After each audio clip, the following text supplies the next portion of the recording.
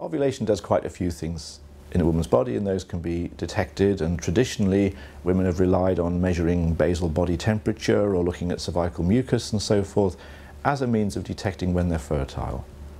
For some women those work very well, but they don't work well in everyone and are notoriously inaccurate for most people. Science has allowed us now to measure the hormone LH in urine, and that gives a more accurate representation of when ovulation occurs, when is my most fertile day. Using an ovulation detection stick is going to measure LH in urine and tell the woman the information that she needs to know, which is when is fertility at its maximum.